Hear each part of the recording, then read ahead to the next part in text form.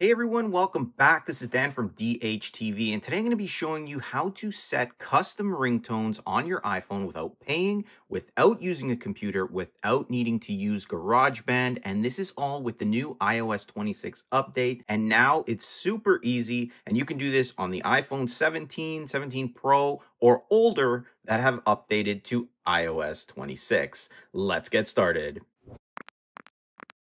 All right, so I've got my iPhone ready to install and download some ringtones here, and I do have iOS 26 updated and installed. If you haven't, there's a card here. It'll show you how to update your iPhone to iOS 26, and once you have done that, you can then download and install ringtones. So to kick things off, let's just open up Safari here, and you can see this website, zedge.net. Make sure you put that in your Safari on your iPhone. It opens like this. Don't click get the app or anything like that. You want to click those three lines and you want to tap on browse now.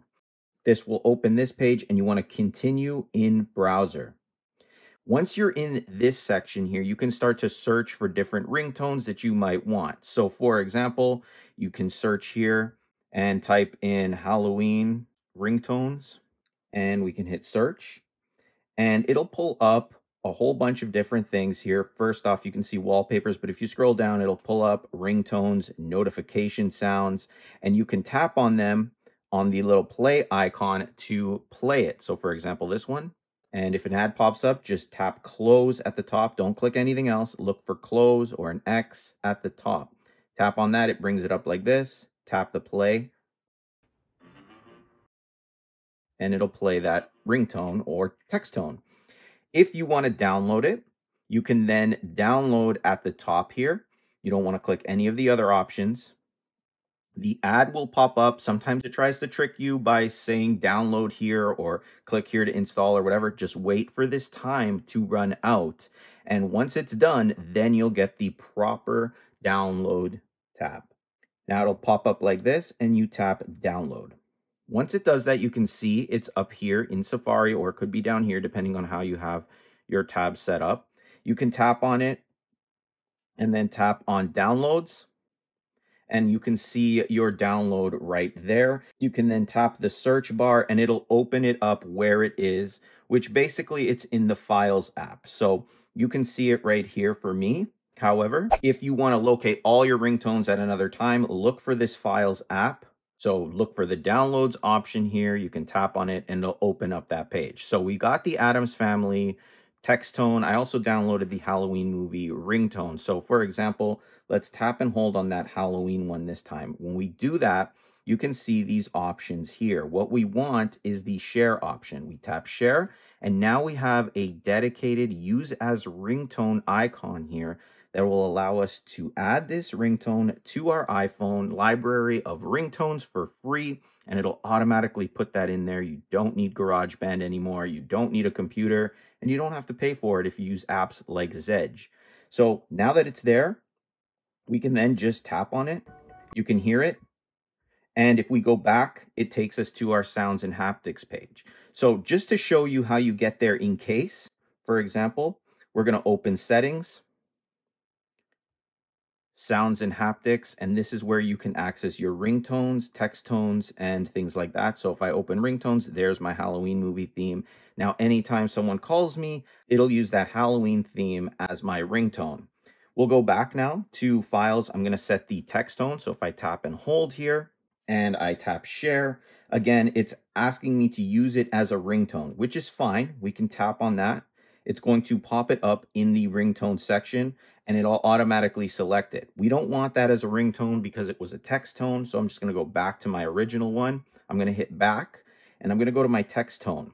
Now, you won't see it at the top, but if you do scroll all the way down, you do have ringtones here. You can tap, and there it is. So now I've selected that one for text tones and that one for ringtones. Now, one quick iPhone tip you can use with ringtones, and it'll allow you to record your own ringtones, is to actually use voice memos. So look for that on your phone.